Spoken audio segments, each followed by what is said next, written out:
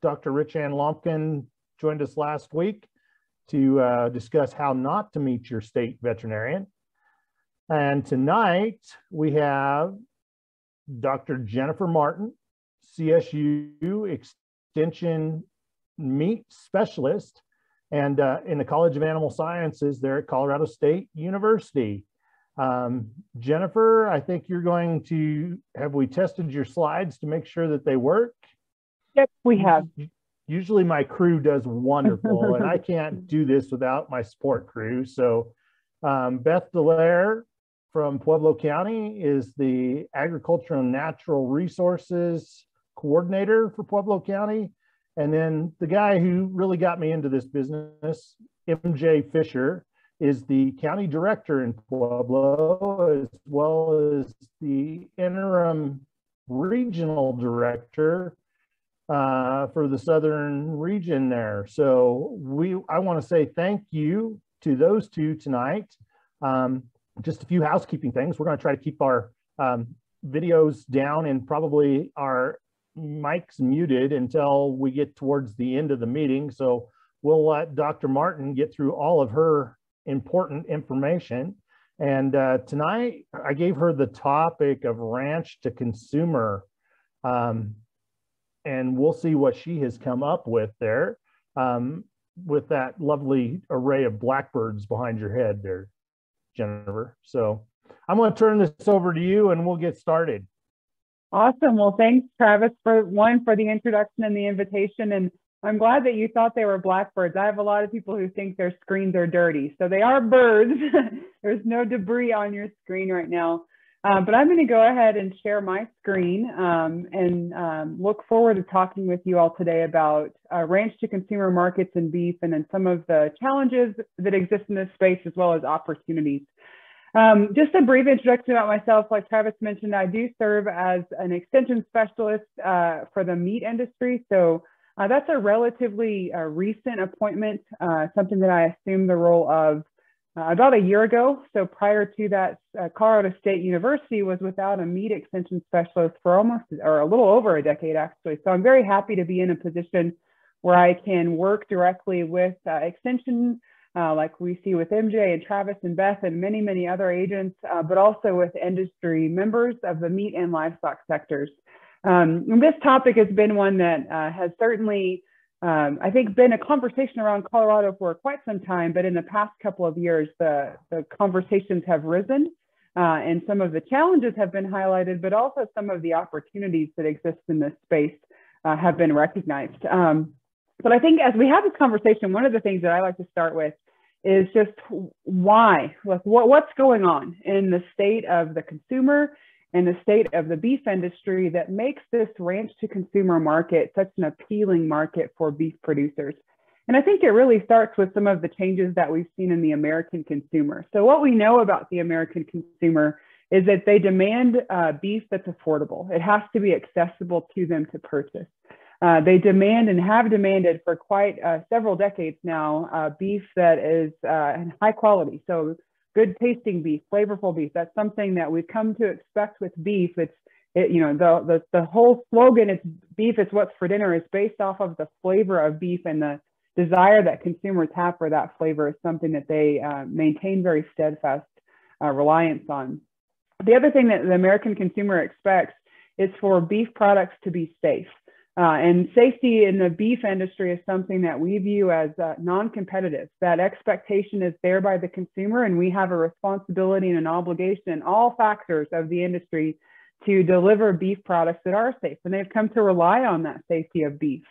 They also demand more and more the availability of healthy and nutritious options. And the beef industry has responded to that really well by investing in reducing plate fat waste, right? So reducing the external fat present on beef cuts and offering lean ground beef options in the grocery store. So consumers say they want it, the industry has responded. The other thing that I always like to talk about with my students here on campus is the American consumer wants products to be convenient. And when you look at the history of the beef industry and how we used to, when you think about your parents or grandparents, how they procured beef products to consume, It's changed quite a bit today, where due to modern science and how society has changed over time, consumers today can go to the grocery store around the clock and have access to high quality, fresh, safe, nutritious, and affordable beef. And that's something that is a reflection of their demand. They want to be able to access beef around the clock in a way that's convenient to them. What we're seeing, though, over the past couple of decades is this shift from those factors that I mentioned, those first 5, to some new things that consumers are focusing on. They are looking for beef and livestock producers that are addressing environmental concerns. So the topic of sustainability is something that consumers now say is important to them and is valuable to them. They're concerned about animal welfare and animal well-being, and they're looking for beef producers and beef suppliers who are addressing animal well-being, either through marketing or through relationships with the producers themselves. And then one of the things that's been most noticeable in the past couple of decades is this desire that consumers have for transparency, of wanting to know more. And one way they achieve that transparency is through information. And access to information tends to be easier when the person producing the beef that they can buy at the grocery store or the restaurant or that they can buy online is local to them and someone that they can make a personal connection to. So the American consumer has changed, and we've seen these changes be reflected in the marketplace for beef. Some of the other reasons why consumers are really interested in beef products that are direct from producers or that are locally procured is there's a really growing distrust in large-scale commercial production. So frequently, consumer surveys are conducted either by the beef industry or by the Food Marketing Association or by the Grocery Suppliers Association, where they're looking at shopper behaviors and they're looking at consumer behaviors at the point of purchase at restaurants to see what consumers value and asking consumers what's important to them, what are they willing to pay for, what are they concerned about. And as it relates to beef production, what consumers have been really highlighting over the past decade is that they are concerned about a couple of really important pieces of information. One of those is just large-scale commercial production in general, or what they term factory farming. That phrase has been coined and is pretty popular in social media and on the news itself. And so consumers have indicated that that term is one that they're not comfortable with and that they're concerned about it. They've also shown that they're concerned about the use of hormones and antibiotics in livestock production, particularly in beef production. And their concerns for those 3 are reflected in their purchasing behaviors. When these surveys have asked consumers how familiar they are with terms like factory farming or what happens in spaces that may utilize factory farming, many of them have heard of factory farming or have heard of large-scale commercial production. They're concerned about it, but they're really not familiar with it. So even if they've heard of it, and even if they're concerned about it, they don't know enough about it to know what's happening in that space. And that lack of information in the consumer's eyes generally creates and enhances concern. So it's one of those things where, in this case, ignorance is not bliss for the consumer. In fact, ignorance about the process oftentimes creates fear about what they don't know. And in some cases, incorrect assumptions about what's going on within this space. The other thing that we've seen consumers that's driving this push for consumers to seek different routes to get beef products is a consumer definition of quality is changing. And so when we talk about quality, I always start with the picture that you see on the left-hand side. And this is a hierarchy or a triangle of needs. And we're incredibly fortunate in the United States that we're able to meet most of these needs pretty easily. And because we're able, as a US beef industry, we have an adequate supply of meat. We have a highly safe and wholesome food system that produces safe and wholesome beef. And then largely because of investments at the producer level and improving through genetics and nutrition, the quality and flavor and color and juiciness and tenderness, we have a high quality beef industry where we have access to a lot of high quality beef. Those bottom 3 pieces of the triangle, for the most part, are met.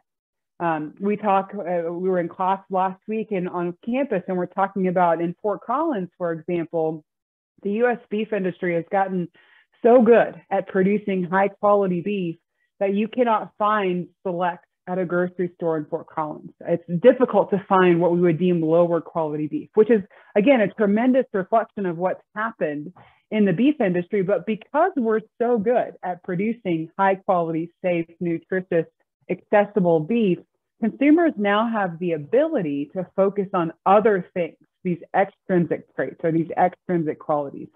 And those are the things that are important to the consumer that reflect on their definition of quality. So it may not have anything to do with the taste or flavor or juiciness or tenderness when we think about quality in a traditional sense, but they really reflect the things that are important to consumers. And when you take a look at this word map on the right-hand side, when consumers were asked what is quality, some of those key traditional things, tender, taste, juicy, they come up, but we also see locally sourced. We see Angus. They are interested in what breed of cattle. Again, more information.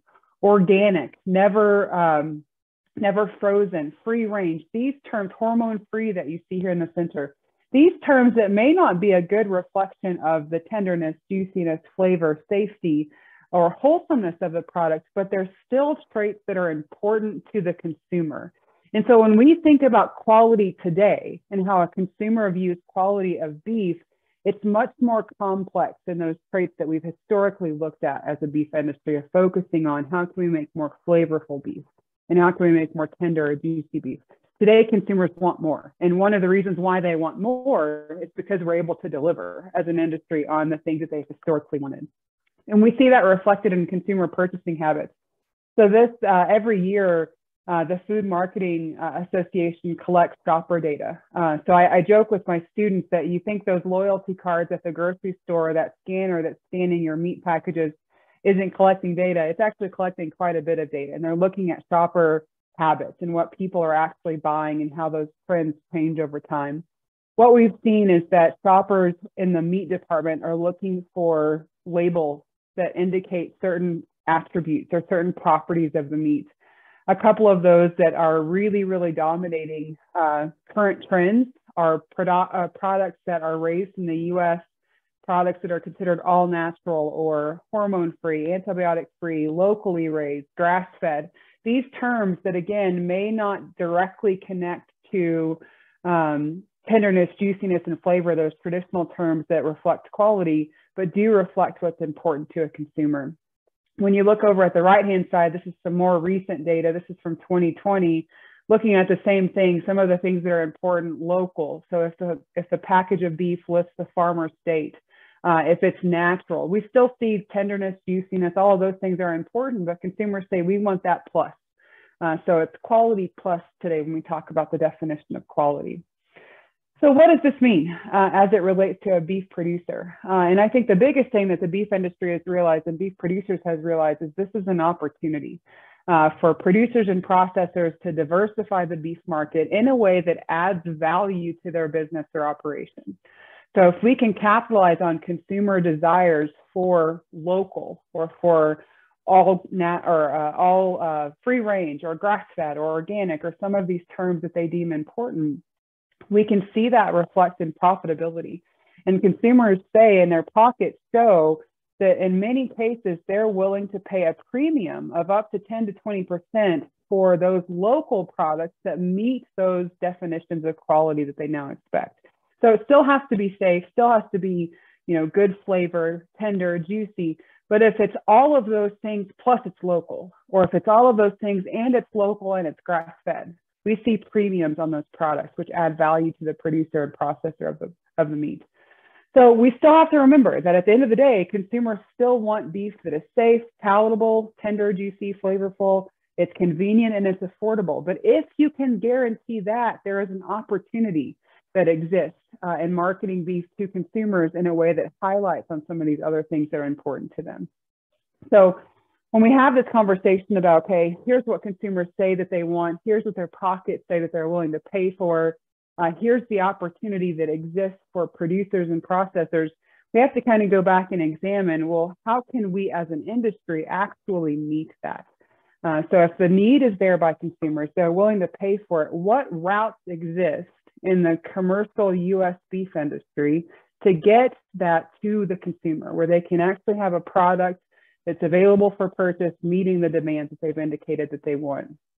So I think it's important to reflect for a second on how beef moves from a ranch to the plate. And when you look at many of the classical pictograms or depictions of the supply chain, they look a lot like the one you see on your screen now. We talk about a seed stock producer with some breeding components going to a cow calf and stocker feedlot processing, either to a further processor or a wholesale and then retail food service. And there's importing and exporting all mixed in here. And this is what the traditional pathway when we think about the commercial beef industry looks like. And then ultimately at the end, we have these products that end to consumers. But what we've seen and what you all are familiar with is there's a desire for this to change. And we've seen structurally that changes have existed for quite some time, but how today can we capitalize on opportunities that exist outside of this traditional beef supply chain? So when we think about the beef supply chain from a non-commercial perspective, so not necessarily through a feedlot, but if we start with finished cattle, and those finished cattle come from cattle producers, we have two pathways in which they can end up at the consumer. Both of those go through processing plants. If they go through processing plants that are USDA or federally inspected or an equivalent, and we'll talk about what that equivalent is here in a second, they have access to retail, food service, that further processing, wholesale, that sector, and then to consumers. And then we have another piece of the pie that is a processing plant that's not federally inspected or does not have the equivalent of federal inspection. And that's a little trickier in how products from those animals end up at the plate of consumer and what that means for a rancher. So as we talk about this different version of the beef supply chain that does not resemble the commercial supply chain that most consumers are used to when they think about beef that they buy at the grocery store, it's important that we examine some of the reasons why it's different. And I think that starts with inspection. So when we think about the inspection programs that exist, there are 4 basic types of inspection that exist in the United States. The first of that is federal inspection, which is generally considered the gold standard. We'll talk about that one here in a second in a bit more detail. State inspection, that's currently not available in Colorado, and I'm happy to talk about state inspection in the state of Colorado if there's time at the end of the presentation. Custom exemption and then personal exemption. So each of these are routes by which a consumer has the ability to take an animal and consume meat from that animal. Sometimes the consumer is the owner of the animal. Sometimes the consumer is not the owner of the animal. The most traditional sense is the federal inspection program. And there are some basic tenets of federal inspection. And it's really, as a meat scientist, as a meat nerd, if you will, the foundation of the Federal Meat Inspection Act and the Federal Meat Inspection Program really is rooted in food safety and making sure that products going into commerce for consumption by consumers are wholesome and safe for consumption. And many people don't know this, but the whole premise of the Federal Meat Inspection Act that started the federal inspection program actually occurred in the turn of the 19th or the 20th century, in the early 1900s, when there wasn't a Federal Meat Inspection Act, and unwell or unhealthy animals were entering into the food chain. There were some rampant food safety issues that were occurring in commercial meat packers. And it was not only a huge liability, a huge public health risk, but it could have been catastrophic for the entire meat industry if it were not addressed. So in early 1900 and 1906, in fact, we passed as a country the Federal Meat Inspection Act. And that Federal Meat Inspection Act requires that all meat sold commercially must be inspected and passed to ensure that it is safe, wholesome, and properly labeled. So when we talk about the Federal Meat Inspection Act and federal inspection today, many of us probably think, well, gosh, it's a lot of paperwork, there's a lot of hassle with it, but it's still rooted in that premise of products passing through those facilities are inspected to protect the health of the consumers who will consume the products. A couple of nuances with the Federal Meat Inspection Act, and it's quite nuanced if you want to get into the details of it, but it does require continuous inspection and the on-site presence of inspectors prior to and after harvest. And that can be a challenge for beef producers, especially in Colorado that we've seen over the past year. Some of the reasons why People might pursue federal inspection, or why facilities have federal inspection. Again, it's an integral component of public health and food safety programs. From a liability perspective, there's some processes in place that help to assure products aren't going into the food chain that might cause harm to humans. One of the biggest things that this program allows is it allows access to interstate and foreign markets. So any products that are exported must go through federal inspection, as well as those that are sold across state lines. That requires a stamp of federal inspection that you see on the right-hand side. Some of the things that are sort of unintended consequences, I think, that are helpful as it relates to federal inspection is it creates a more level playing field for meat processors. If all facilities were federally inspected, there are regulations and standards that are required by the federal government regarding labels, or regarding processes, or regarding access to resources. So it helps to alleviate some of the haves and the have-nots that we can sometimes see in other inspection programs. So federally inspected facilities do have a bit more consistency than we see in other programs.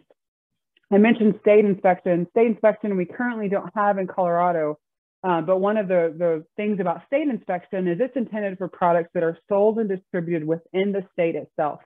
And this requires, in order for this to happen, a state meat and poultry inspection program, or an MPI. And one of the things that is unique and interesting, I think personally, about the state meat inspection program is these MPI programs must enforce requirements that are equal to federal inspection.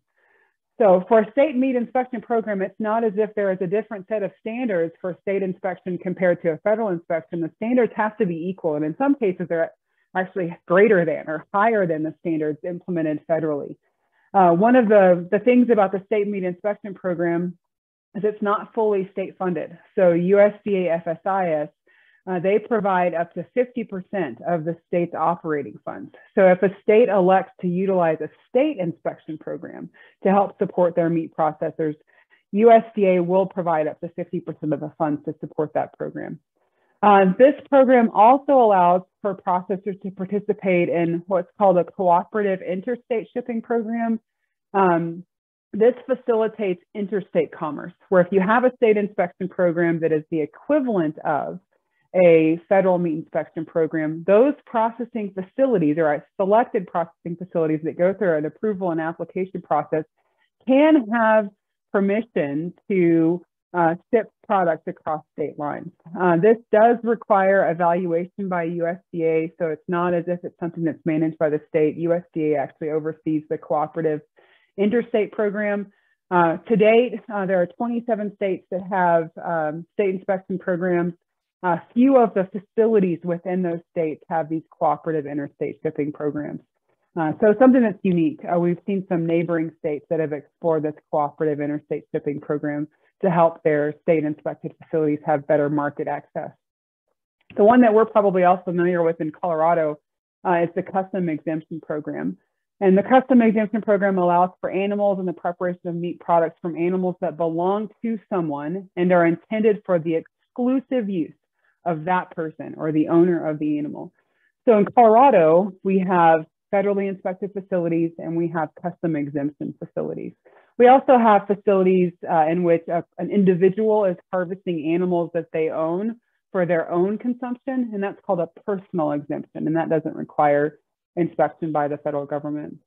The custom exemption programs or facilities, those are exempt from the Federal Meat Inspection Act. They do not have to have continuous inspection. They do not have to have a daily inspection of inspectors. However, they are inspected by the state. So CEPs, or these custom exempt facilities, are periodically, not every day, not every month or every week, inspected by the state. And the state's records are then reviewed by USDA FSIS. So even though USDA FSIS is not directly involved with oversight or regulation of these custom exempt facilities, USDA is reviewing and is monitoring and is auditing the records that the state has for inspection. So the custom exempt facilities, even though they're not, again, held to those same standards that a federally inspected facility might be, they're still held to the standards of not producing products that are adulterated or contaminated that are misbranded or mislabeled, and they do have the expectation for accurate record keeping. Some of the things that we know about these facilities: products that come from a custom exempt facility must be labeled with the owner's name. So for me, if it said, if I have a steer that I'm taking to a processor, it must say Jenifer Martin and must be labeled with the phrase "not for sale." And those cannot be sold outside of my ownership. So I can't take those down to the farmer's market and sell them myself. That's against the law. The other thing that's an important piece of the custom exemption program is that ownership of the animal must be established prior to slaughter.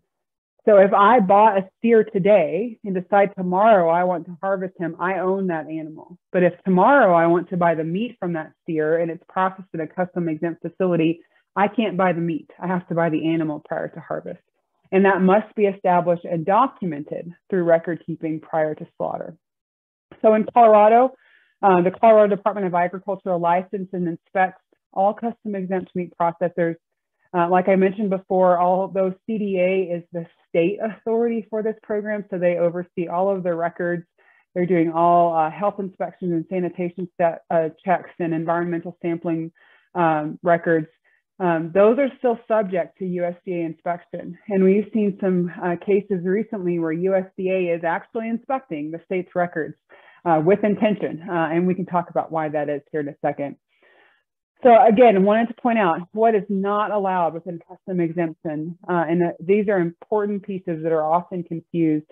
Meat produced by a custom exempt processor may not be sold directly to consumers. And meat produced by a custom exempt processor may not be sold to a retail establishment, so a grocery store or restaurant. The only programs that have access directly to consumers, or of the meat directly to consumers or to a retail or food service establishment, are products that have gone through a federally inspected facility or an equivalent, meaning a state inspected facility. So in the custom exempt facility, live shares of the animals can be sold, and meat from those live shares can be sold, but the meat itself cannot be sold. So you may have heard of something that has made my life a lot more interesting over the past couple of years. In 2021, the Colorado legislature passed Senate Bill 21079, which we refer to as the Ranch to Plate Act. And the text of the Ranch to Plate Act is on your screen. A couple of key pieces of this Ranch to Plate Act that I think are important to point out. The animal or animal share of at least 1%. So that 1% is key. That's something that was new with the Ranch to Plate Act. The end consumer or the informed end consumer still does not have the ability to resell the product. And the meat itself that's produced under the Ranch to Plate Act or by a custom exempt facility operating under this act can only be sold in Colorado and still cannot cross state lines. The other new piece of the Ranch to Plate Act is that the end consumer must be informed either through a document passed by the seller to the consumer or the purchaser of the animal, or a disclaimer saying that the seller itself, so the owner of the animal, is not subject to a public health inspection. So that does not exempt the processor. The owner of the animal is not subject to inspection by the public health agency, which would be the Colorado Department of Agriculture. But a lot of people, when we saw the Ranch to Plate Act, from an extension perspective, from an industry perspective, our first response was, what? What does this mean? The language is quite confusing and confused quite a few people across the state of Colorado as to what it means and what it does not mean. And so we've worked a lot over the past year of trying to clarify what access this gives to direct-to-consumer markets and what it does not give to direct-to-consumer markets. And so we're going to talk through the reality. So it's easy to get tied up and to get bogged down by some of the legalese that you see in the Ranch to Plate Act. But what does it actually mean at the production level and at the processing level? So the Ranch to Plate Act does not change the Colorado Department of Agriculture and or USDA's oversight of custom exempt processors. The processors are still inspected by the Colorado Department of Agriculture. Those records are still reviewed regularly by the U.S. Department of Agriculture. Ranchers, owners of cattle, sellers of the live animal shares may not sell directly to a producer. So we can sell or to a consumer. You can sell the live animal stare still, but you can still not sell meat directly to a producer. Likewise, the processor itself cannot sell meat directly to the consumer. Only meat that is part of an animal stare agreement can be taken from the processor to the consumer. And that animal stare agreement must be established prior to slaughter. So all that has really changed, if you look at the bottom bullet point there, is this allows ranchers to establish ownership shares as low as 1%. So prior to ranch to plate, it was about a quarter. That was the minimum share that a person could legally sell according to Colorado statutes. With the Ranch to Plate Act, you can share as low as 1%. And there's a lot of discussion right now of, how do you establish 1%? Is that 1% of the live animal weight? Is that 1% of the carcass weight? Are they monitoring for 1%? And so those are some nuances that haven't yet been completely addressed, but we still know that the basic tenets of custom exemption haven't changed. You still cannot move that product across state lines, must stay within the state of Colorado, and ownership of the animal and subsequent meat from that animal must be established prior to harvest or prior to slaughter of the animal. And those records of ownership must be provided to the processor prior to harvest. So whenever CDA is performing inspections at the processor and they see that, steer A was sold to 25 different individuals, or the meat from steer A was sold to 25 different individuals, they must provide documentation to CDA that says, here's the bill of sale of that animal prior to harvest. Here are the packages from that animal, where each package of that, say Joe B had 20% of that carcass, 20% of that meat has his name and a not for sale sticker on it. So those are all records that are still required, same as it was prior to Ranch to Plate Act. So essentially, from a practical perspective, all that's changed is the ability to sell shares as low as 1%. And a lot of people have asked, why is this something that we must respect and honor and abide by in the state of Colorado? Because in some cases, it seems to make it really difficult for ranchers and cattle producers to market beef to consumers. When we know the consumer appetite is there, we know consumers want beef that's produced in Colorado, they're willing to pay for it. Why are we making it harder for cattle producers to help consumers meet their demand for products that they're willing to buy? And a couple of reasons that I think it's important to focus on is going back to the basic tenets of inspection. And this is to protect the safety of the food products. And not to say that custom exempt facilities produce beef unsafely, certainly not the case, but there is a benefit of inspection. And especially when that product is being sold outside of the owner of the animal, then there's a liability that comes with that if there are any food safety issues. So food safety is still one of the reasons why the inspection program is a requirement for retail food service and many direct-to-consumer markets of the meat itself. Consumer confidence. One thing that we've learned as an industry is that one bad thing, one public event, one foodborne outbreak that's associated with Colorado beef can be really catastrophic, not only for the individual impacted by that food safety issue or the other issue that may arise from that, but the entire industry. And we've seen many, many cases of this happening across the U.S. Unfortunately, haven't seen anything in the state of Colorado, but there are examples in other states where a foodborne outbreak associated with a local producer who maybe followed the rules, but it was catastrophic. And so utilizing the systems that are in place to maintain the integrity of products and maintain consumer confidence is important. And then the liability piece and understanding and complying with the regulatory requirements really serves a role to protect ranchers and processors from inadvertently violating federal laws. And that's something that we saw happen quite a bit in the past couple of years, especially after the Ranch to Plate Act was passed, where producers and processors, it's confusing language. And they weren't necessarily aware of what it allowed them to do and what it did not allow them to do. And so we saw examples of producers and processors who were accidentally violating federal laws. And if you violate a federal law, there could be pretty severe consequences, whether they're regulatory or legal. that are passed down to the producer or the processor. There were some examples, unfortunately, in 2021 where we saw that happen across the state. Thankfully, weren't too severe. So what does this mean now? And I think I want to be mindful of time, but I want to just explore some of the opportunities in beef marketing. There's still a tremendous ability to capitalize on consumer desires for these locally raised products, but it requires a bit of innovation. So exploring the market opportunities that do exist, utilizing either the animal share program in the custom exempt model or beef sales, like the sale of actual meat. What consumers have told us more now than ever before is they're willing to explore. They're willing to buy beef in different ways. Traditionally, when we think about buying beef, it's at a grocery store. It's at the person who produces it down the road that you know, and they sell it at a farmer's market. Consumers have said that they're looking for other ways. They're looking for different markets, and they're willing to be considerate of other ways to get beef on their plates.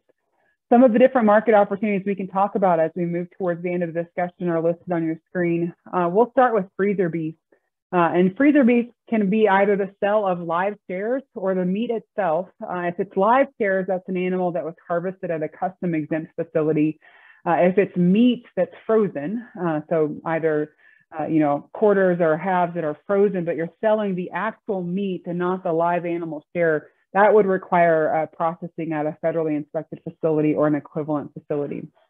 One of the best things that we've seen about these freezer beef folks is the ability to sell or to market farm to plate. So to make a connection with their consumer, because if it's a live animal, the consumer has a connection to a live animal that they're going to consume the meat from.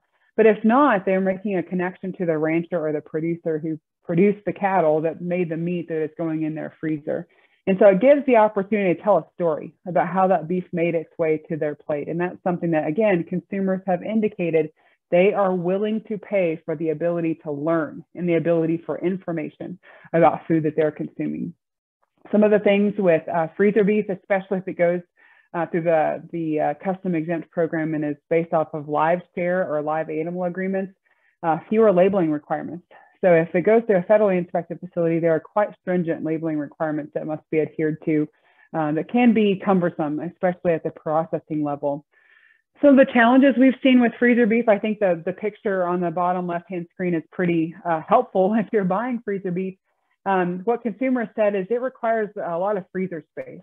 So if they're buying, a quarter beef, they have to have the space to store a quarter beef, and that can sometimes be intimidating to a consumer.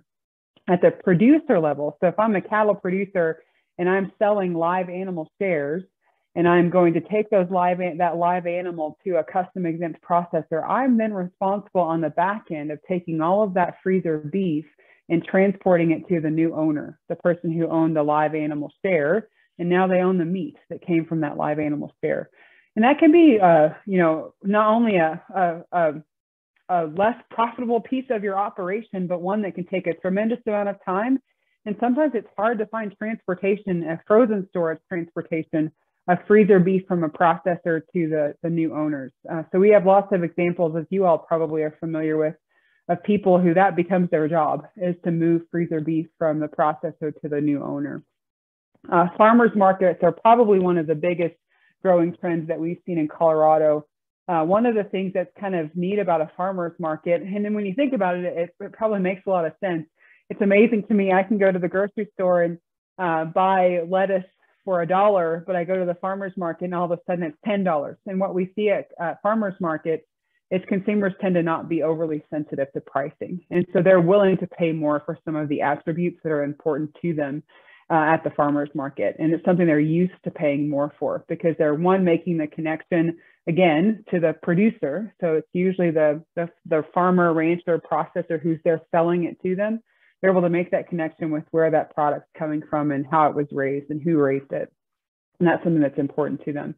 If it is meat sold directly to a consumer, it must go through a USDA inspected facility or an equivalent, and also must adhere to all of the requirements of USDA. So labeling requirements, processing requirements. So we're still at this point in time selling meat to consumers. And the only way to do that is through a federally inspected or equivalent program. Some of the challenges with farmers markets, and these are challenges that we've heard producers indicate to us, is that it can be difficult to access markets. Sometimes there's a waiting list to join these farmers markets because they're so successful and so large. It can also be sometimes challenging to establish a consumer base. If you've been to a farmer's market, you know that it's the people who are there every week and they have the samples. You're going to go back and buy products from them. So it takes some time and takes some ability of the consumer to trust in what they're getting and to have a positive experience so that they'll come back and want that experience again. So it's not something that tends to be instantaneously successful. The investment of time pays off over time. One of the things that I think is pretty interesting is the on-farm retail. And this is something that, I'll be quite honest, surprises me, the amount of interest that we see of actual on-farm stores of people who are selling products that were produced at their ranch or their operation. We've also seen an increase in online stores. And that's something that we were joking about before the presentation. We've all gotten good at doing things online. Online shopping is absolutely one of them. And so we've seen ranchers and producers who are sending their cattle through a USDA inspected facility and marketing the products or the meat from the beef from those animals, either in an on-farm retail store. There's an example on the right-hand side of your screen, or an on-farm retail store, or an online presence, and quite successfully doing so. Still gives the ability for that producer or processor to market that farm to plate story and to make that connection to the individual consumer that consumers are hungry for. Still the requirement that those products go through a federally inspected or equivalent processing facility and adhere to all of the requirements of USDA. So the online piece makes this a much more versatile and much more accessible option for many producers. Creating a website today, you can hire companies to do it in a day or in a week. And if you can find the product to market to them, then you can get yourself rolling with an on-farm retail operation. The other thing that I think has a lot of potential in the state of Colorado are these actual on-farm brick and mortar stores. We've seen really be leveraged in other states. So I think a lot in the Northeast, this has been something that they've seen, particularly in Pennsylvania, as a piece of agritourism, where you're going to come, take a tour of a ranch, spend a weekend at a dude ranch, and then before you leave, stop by a retail store and buy some of the beef from the cattle that you saw grazing the land while you were here. And that's something that I think there's a lot of opportunity in the state of Colorado. One of the ones that's probably less known about is community-supported agriculture. This seems to be pretty popular in Colorado. We tend to think of this as it relates to produce and community gardens, but we're seeing it more and more with beef.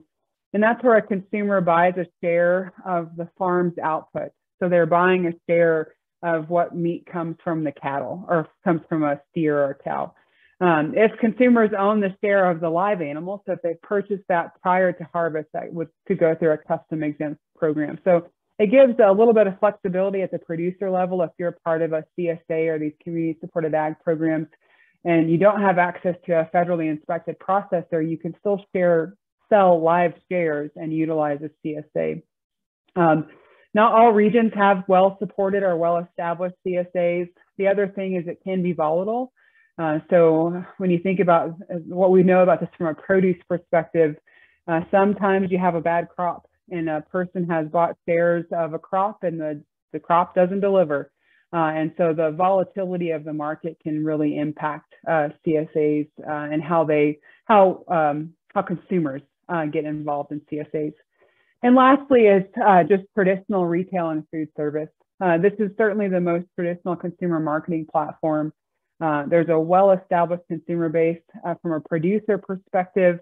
The producer is not responsible for marketing direct to the consumer, and that could be a pro or a con. So if you're not a salesperson, maybe this traditional retail food service outlet is the best for you, where you're not responsible directly for marketing to a consumer, and you can leverage an already established consumer base. Federal inspection is required in these traditional retail or food service. So when I say food service, that's meat products going into restaurants or hotels or schools or similar programs. Some of the challenges in this space, it can be really, really hard to get into this market. And there are a couple of programs in Colorado that are helping, or hopefully helping, to make it easier for smaller producers to get access to retail or food service. So even if you have fantastic quality products and you're going through a federally inspected program and you have product that you can sell into a grocery store, it's not easy to get access all of the time. They're usually looking at higher volume producers. They have negotiated contracts with other food service providers. So there are some programs in place that are working on this, but right now it's still pretty difficult to get access. The other thing that we see is there's usually, for many retailers and food service operators, there are contracts that are established where you are expected to meet certain quotas of production. And that's hard when you're a cattle producer and maybe you don't want to run cattle all year round and you don't want to have harvest ready cattle all of the time. They really rely on consistency, not only consistency in quality, but consistency in supply. And so these retailers and food service operators aren't wanting to shop around right now. They're wanting to lock in a contract today for all of next year. And that's something that can be a hurdle for a smaller producer or a mid-sized producer. So as we wrap up some of the challenges that I think would be remiss if we didn't talk about in this space as it relates to direct-to-consumer marketing, processing capacity, without a doubt, one of the largest market hurdles for ranchers and producers that are looking to capitalize on locally produced beef or ranch-to-consumer beef is having access to actually market your cattle. And we can talk more about this in the Q&A if anyone has questions on this. There's a lot of thoughts on what to do. There's a lot of ideas about how to change this, but it's a challenge and it's one that's not going to fix itself overnight. We've got to work together to address the processing capacity issue. Market access, consolidation of the beef industry that we saw in that first slide demonstrating the structure of the beef industry, that has impacts on the entire supply chain, whether that's market access to a plant, to a feed yard, to a retailer, or to a food service operator. It's not equitable right now, and it's creating some major hurdles that aren't just impacting those who are looking to market products to a retailer or a restaurant, but also those who are looking to market products direct to a consumer. So it has downstream impacts across the entire supply chain. And the other thing that we know, we talked a lot about consumers are the reason why we're here, and consumers are the reason why there's such a demand for ranch to consumer beef and locally produced beef. But research also tells us that consumers are nothing if not fickle, and they will change their mind at the drop of a hat. So one thing that we have to continue to do is to maintain their trust and maintain their business. And the best way that we can maintain consumer trust in business is to deliver the high quality, safe, nutritious, affordable products that they've come to expect from the beef industry. And recognize that if any of those fail, if it's not deemed safe, if it's no longer high quality, if it's not nutritious, or if it's just too expensive for them, those are beef consumers that are lost.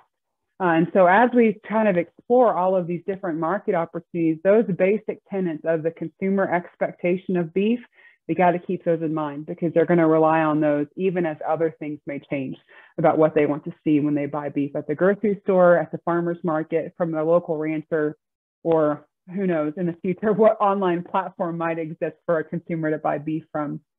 But with that, I will wrap up and stop talking so that you all can ask questions. And if you have questions outside of this presentation, I've put my email address there on the screen. I love to talk about this, so always feel free to reach out if you have additional questions.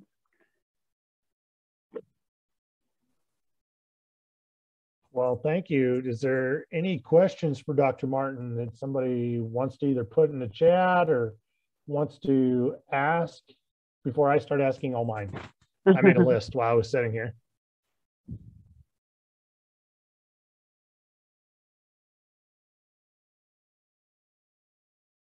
I don't see everybody here. I'm going to go to gallery view here real quick. Dr. Martin, I've got one question, and it deals a lot with the location that I live here in Burlington, 12 miles from Kansas, Ray, 15 miles from Nebraska. When you say that meat cannot cross state lines unless it's federally inspected, we've had during this pandemic, we've had lots of people drive to Kansas with their animal to find a plant that will take it on a 3 to 6 month notice because some of the local facilities are way out.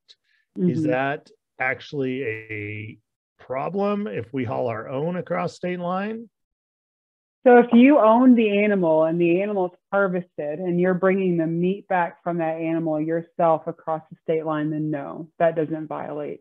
It's only if if we look at, it depends on what sort of facility it's harvested in outside of Colorado, or those custom exempt facilities in Nebraska or Kansas. Then, that's what we're looking at, is custom exempt. Yeah, then that would be violating state law or federal law.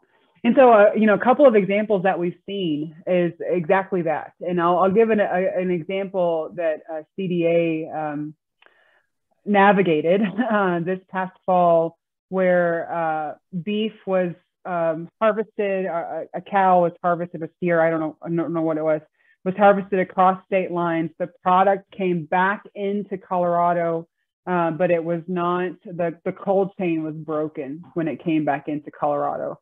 And then once it got back into Colorado, there was a call that was made that this beef is in Colorado, was from a custom exempt facility, was produced outside of Colorado.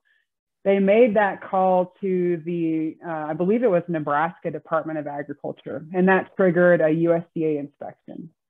So what that meant locally is that the USDA said, we're going to inspect with a pretty heavy hand Colorado custom exempt facilities. So generally what happens in the USDA inspection is they're looking at records. There's very little on-site presence for those custom exempt facilities.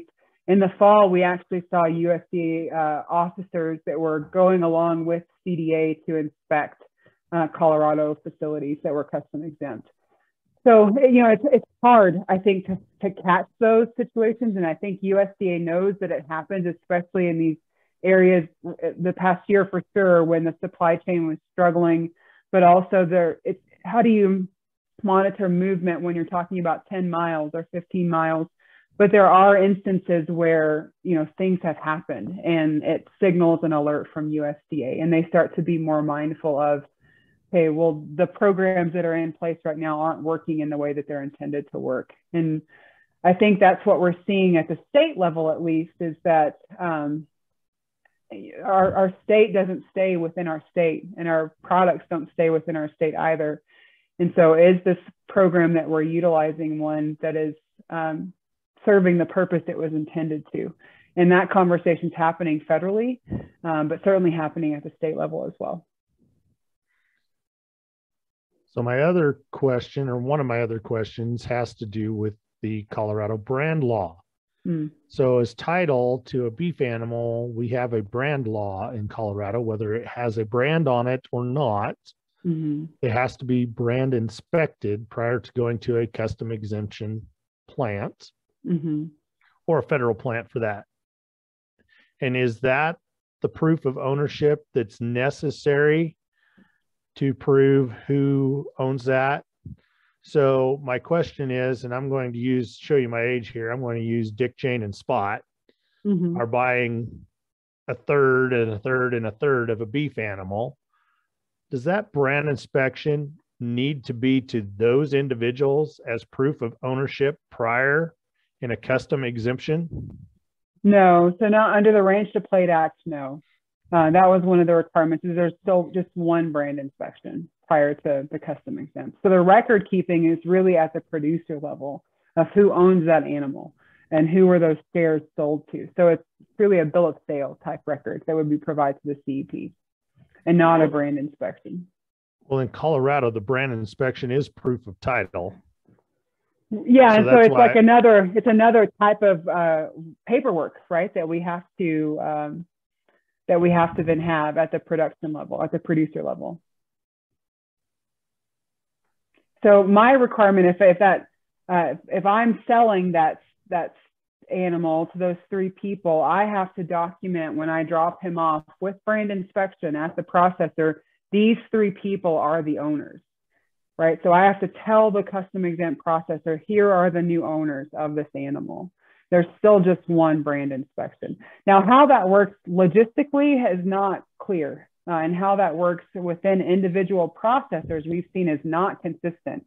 So there are certain cases, especially we've seen on the Western Slope, where processors are requiring But by the Ranch to Plate Act, the requirement is still just for one brand inspection. But then you get into your point of, okay, well, if that is the bill of sale, what does that alternative record look like? And that's the piece that it's not well defined in the act itself, and it seems to be more processor specific as to what documentation they want to see, so that whenever they are inspected by the state, they feel comfortable with the records they provide to the state. But there's no consistency that we've seen right now. Now, what the CDA tells us is that one brand inspection, but still must document ownership. And that documentation of ownership is what varies from processor to processor. Okay. So Mary's asking, or she's saying that this was a fantastic presentation, great presentation. And she's wondering if a beef quality assurance certificate or certification is worth obtaining. Yeah, that's a really great question. So we're actually hopeful to do some research on that here soon to see if consumers recognize the BQA program and if they're willing to pay more for cattle that come from BQA certified producers. The data on that right now is not clear about that particular label, but what we do know is that the tenets or the foundations of BQA as it relates to animal welfare and handling and all of those good pieces, that's valuable to a consumer. So what we don't know is that sticker that you might see on a label, does that have any value or any recognition at the consumer level? But still the principles do. So I would think, yes, I think BQA is certainly a program that has direct market to the consumer, even if the label does not. And then what it can have access to is alternative markets, where let's say those products or those cattle are going through a federally inspected facility. There are certain restaurants that are looking for, can you document that you have done something to improve animal welfare and to improve animal husbandry? So it becomes marketable as you try to market products even outside of consumers.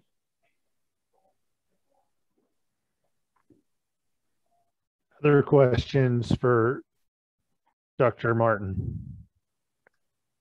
Dr. Martin, as you already know, I have a state legislator that is wanting me to work with him to develop some training on how people get into value-added food production. And one of his key elements that he's concerned about is the fact that there's not enough small meat processors in the state. As I've watched your presentation, it occurred to me previously, but as I watch your presentation, it just magnifies the thoughts and ideas. A lot of the issue could be based on Colorado law at the moment, and maybe that needs change from a legislative standpoint. Do you have any thoughts about that theory as well as how to address it? Yeah, that's a really great question, and one that we've been having for a couple of, certainly the past few months. So a couple of key pieces. The current custom exempt program in Colorado is sunsetting in 2023, which means it's up for approval again at the state legislature. Is this a program that Colorado is going to continue? Will it be modified? What might it look like? So most importantly, I think if we want to change, now's the time to have these conversations about what might change look like. One of the things that's most often brought up is from an access to market perspective, federal inspection or the equivalent gives the producer and the processor the most market access, both interstate, intrastate, and even on the export market. Colorado historically, when these conversations about state inspection have been brought up, it's kind of been bypassed pretty quickly as there's not enough demand. There's not enough producer demand for small processing in Colorado. There's not enough processor demand for the business because producers aren't sending their cattle or pigs or sheep or goats there. And then consumers aren't as mindful of location of practice or production. That's changed. So in my opinion, and what we're really working with CDA on right now, it's having an honest and intentional conversation about maybe the conclusion is the same, that state inspection is not viable in the state of Colorado. We don't need to go down that path. But I think it's important that we view this as an opportunity to at least really thoughtfully have that conversation of, will that help Colorado cattle producers? And will that help Colorado pork producers and meat processors? And if it will help, do we have the financial support to do it? And is it a program that the state can support? And we've not had that conversation in a while, not since I've been here in an earnest way. And the industry has changed over the past couple of years. So I think we'll see at the state level conversations in that space of, can we, we know we can change legislature. We're going to have to decide if we want to.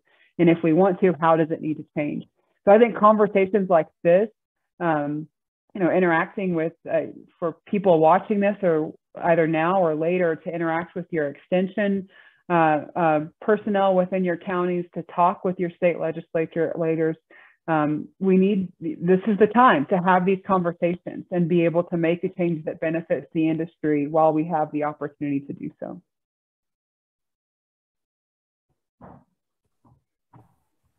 Are there any other questions for Dr. Martin? Because I have one final question, if nobody else has one. So I did set in on your CSU's presentation the other day when we were talking with USDA about the amount of funds that are going to be made available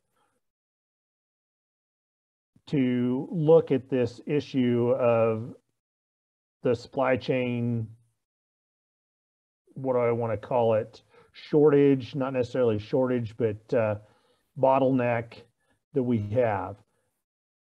From your perspective, and you have a unique one, are there several individuals in Colorado that are reaching out to you wondering about information? Is this something that we're going to see possibility of more facilities to help in the state of Colorado?